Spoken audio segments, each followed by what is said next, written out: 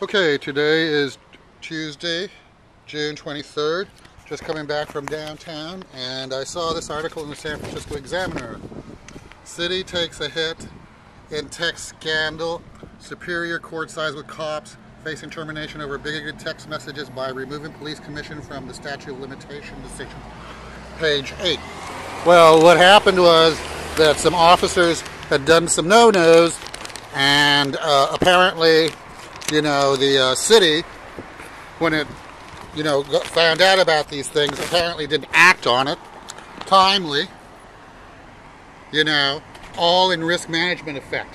This is how the city operates, when these attorneys, when these officers committed the no-no, they informed everyone. As a matter of fact, I think it says somewhere in this article that it was in 2012 that they had been informed about the texts.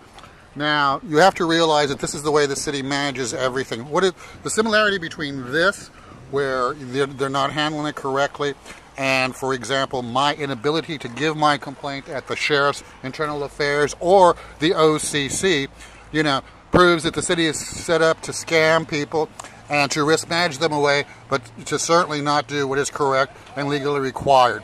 This is just another example of risk management by the city, to protect its own, when it knows what the law is and doesn't perform timely. In my case, it won't even take my examples, contrary to ADA, my disability and everything else, thereby preventing, the statute of limitations.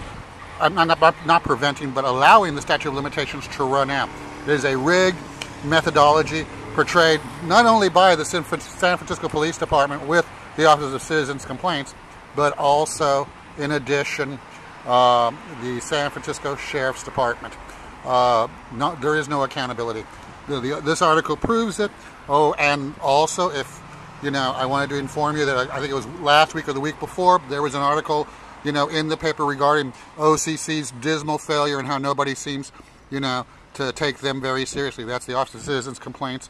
How the citizens aren't pleased and the officers aren't pleased. I believe that was part of the headline in the article. Just wanted to inform you that the games continue to watch the inhumanity, continue to realize that it's rigged, and after what you've seen today, from all the lack of help that I've received, I will continue to videotape. Thank you.